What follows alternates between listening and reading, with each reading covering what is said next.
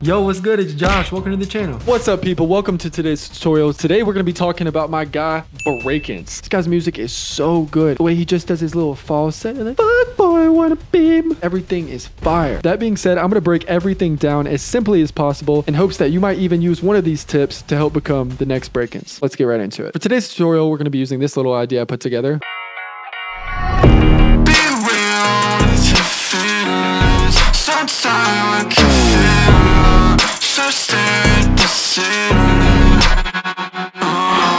The first thing I want to go over for Brakence type beats is loop manipulation. Here's the original loop that we had. It was just a guitar loop that I found on the internet. I think a Z Beats pack right here.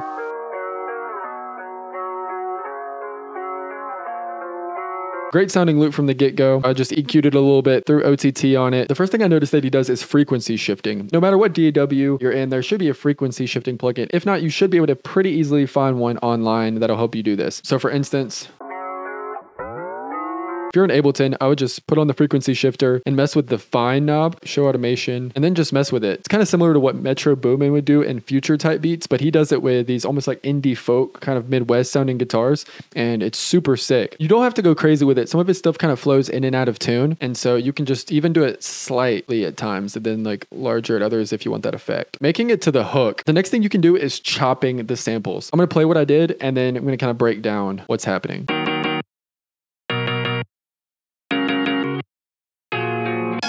All that's happening here is I just took the Z Beats loop and then chopped up certain pieces of it. You could take a little bit like that. So just like that, then take that next part. If you wanted to make it a little bit cleaner, just apply fades. Then I would also mess with reversing and pitching up. So you could do...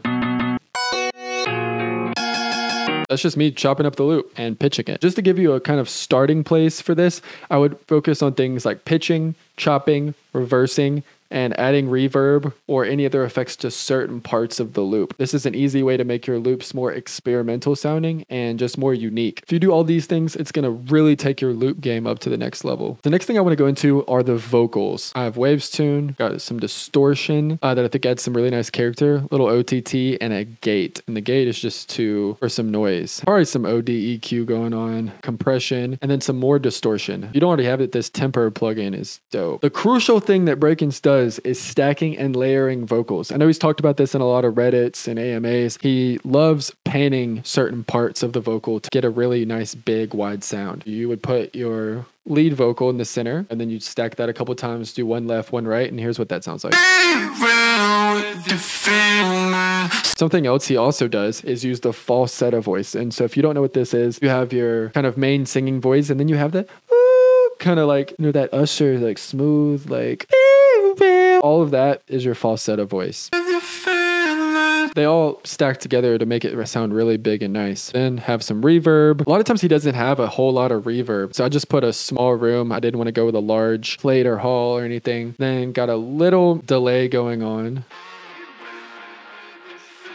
I wanted that to just kind of provide some ambience. So I got a quarter. For anyone who doesn't know, you just kind of use this filter, take out some of the highs, some of the lows, added a little bit of reverb. Also had then a little bit of slap delay just to add a little bit of widening effect and just to give it a little bit more dimension in the context of the track.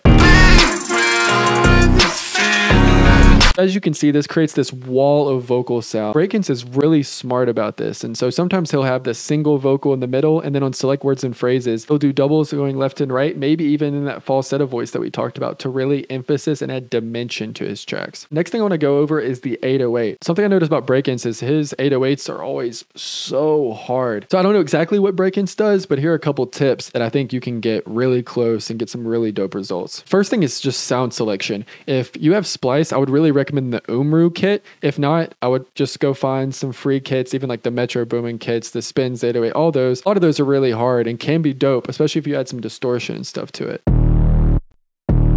This one already has some distortion. That's what I was using. This first little trick I actually got from Aries. I think at a Reddit AMA. He, a lot of the times, will include a octave up 808. What you would do for that is just copy your pattern, your 808, and then pitch it up 12. This is exactly what I did here. What this does is just make it slap on phone speakers and really just cut through because it adds all that low mid harmonic content. What I would do here is just EQ out the low end because we don't want it to interfere with this subby bass down here. And then I used temper. As you can kind of see, it sounds kind of dull and boring.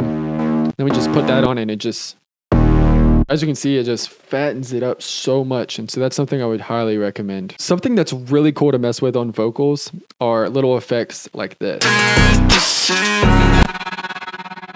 So all I did right there was automate reverb for just that one little part. I went here, automated that, and then here's where the real magic happens. So I went to the reverb, I put OTT on it. Auto pan is what's causing all that movement. I automated the rate. So it'd go fast, like and then slowed down. Then I put another OTT on it because, you know, OTT just makes everything sound better. That's something you can mess with if there's like a space in the beat, or it's just a way to create a dope moment. Moving on to the drums. What I like to do when I'm making these kind of beats is just throw out all kind of like conventional things of rhythm and kind of just be more experimental. You know, instead of the typical hi-hat pattern that's just like do something different. And that's what I did here.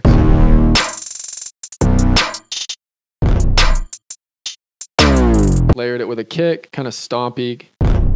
Really like a stomp kind of sound because I just liked it. I thought it gave it like a lot of punch and weight.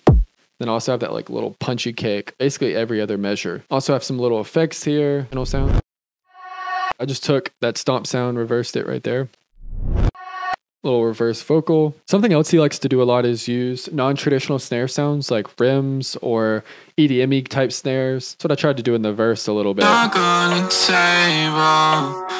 So that's something cool to mess with, is just having unique sound selection. So that's all for today, everyone. Hope you enjoyed the video. If you learned anything today, make sure to hit the like, comment, and subscribe button. I'm really trying to get to 100 subscribers. Hope y'all enjoy the rest of y'all's week. Y'all keep killing it and make some dope music. See y'all next time. Love you.